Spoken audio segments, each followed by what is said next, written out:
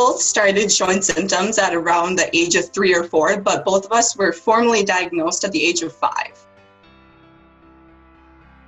We're definitely affected by having Fabry disease, even in the aspect of 3 of us have it and my mom doesn't. So it's not a negative, but it's definitely something where the 3 of us know what's going on. But, we kind of have to catch her up a little bit. And she's been such a great supporter through all of this, but it's definitely difficult, I think, especially for her, just watching all of us kind of go through semi the same thing, but also in very different ways. So she's kind of been that main supporter and caregiver through this.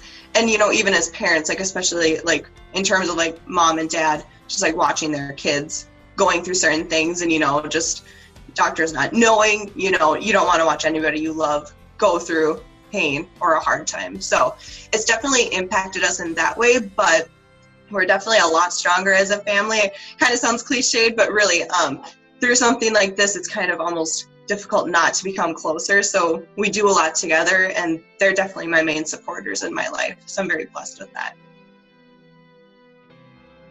It was pretty hard, but I had my sister and my dad who also have the disease. So it was difficult mostly, but it really has built me up to be a really strong and independent person, how I am today. So it was definitely really hard when I was younger, just having to be different, like I said earlier, but I think it really worked out for the best and made me who I am today. I think how it affects me as a young person is just not having a lot of people that know exactly what you're going through.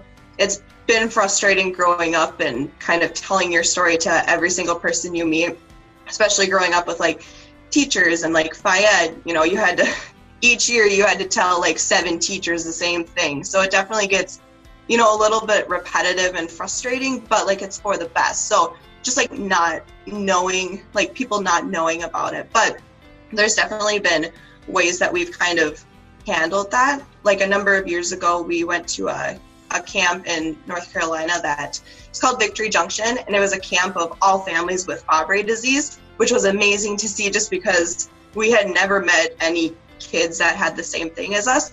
So that was definitely life-changing itself, and not everyone has that opportunity, so we're very blessed for that. But it's just nice knowing that you're not alone and having people that you don't have to re-explain every single time you talk to them, or what you're going through. They kind of just get it. So yeah, it's been tough just feeling kind of alone at times, but I'm very lucky to have my family, and especially my sister.